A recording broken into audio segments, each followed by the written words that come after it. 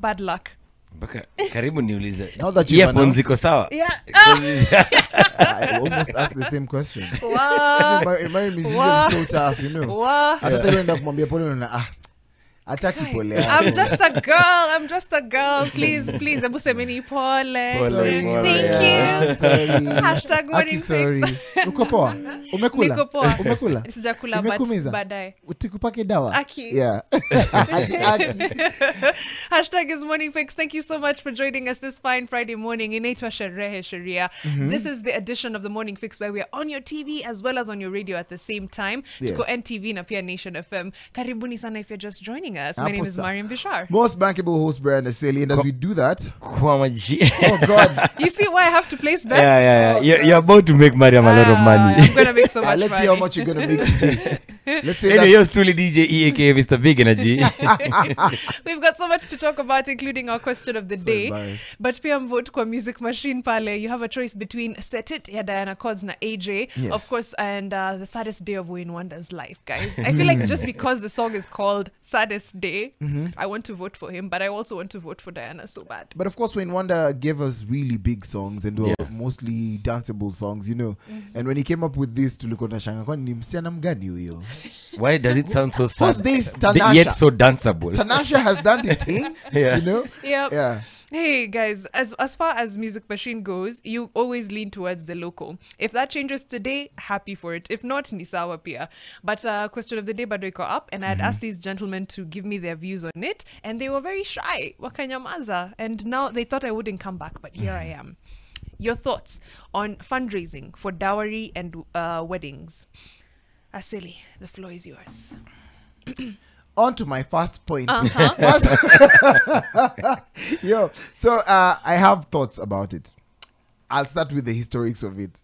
Kitambo, when people are getting married, or maybe you're giving dowry, you're falling in love, you really want to make sure that you get to respect the family members on the other side. True. Ilikuwa ni lazima mkuje, and your brothers, cousins, uncles would come together and say, we can't just go to akina Mariam's place Empty-handed. so we unafanyaje, because ng'ombe, mbuzi and all these other things were the valuables. We would, according to our wealth, we would take that to akina Mariam's. Okay. Sindio? That's why ng'ombe zo exchangewa na wasichana. Not it's not, no, we'll have Nisa on. We'll have that conversation another day. You Nisa, just don't know how you made that look, Kenny.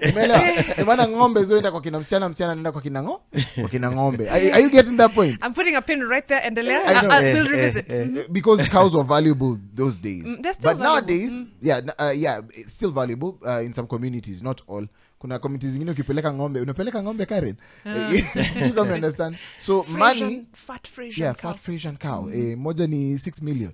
Yeah. So what happened is mambo imechange, mambo imebadilika. So money is what we often look at. Na tukiangalia economy sai kidogo mambo yanakuwa tricky. That's why watu wanasema see you tani support nikienda it's the same way, but nowadays we don't live as a community. Tumekuwa capitalistic, kila mtu ni every man for himself and some of your friends. You figure it out, yeah. That's why it's E and friends. Okay. Ukitaka kupeana mahari, I have to call my niaje bro unaweza nitumia like you know. Only problem I have, Mariam, is finding myself in a WhatsApp group, and we did not have prior communication. Okay. No one told you. Huku niambia mkidate. You have been added. added. Hata kama uko na mtu. Nasikia you've been added. That's the only problem I have. Thoughts? I think we've materialized it. In the past, it was just more of like a gesture, a gesture of support. But these days, it's more like you have to. It's like it's mandatory, you know. Yeah. I feel okay if it's my friend and for example, like now these guys are getting married. Na kuna rorashio mahali, and I've seen them. You know, I've seen that relationship grow. I feel like. I wouldn't mind chipping in. Okay. But easy relationship, mkutana jana. And then you want to add me to the WhatsApp group. Exactly. That's where the problem is. Okay. I don't know. I'm very conflicted on this one. I won't lie, guys, because I understand the need for community. Always ifanya vitu peke yako, it just does not make sense, right? Yeah. But pia, it's not an emergency. It's not a pressing need. You know, it's not because people make you feel so bad. Ukose kujarura show yangu Aseli. I'm so mad. Hiyo siwezi kosa. Hiyo hata yako. Hiyo tunakuja. Hiyo hata nasimama na ladies. Hiyo kuonyesha tu tunakuja. vile na kusupport.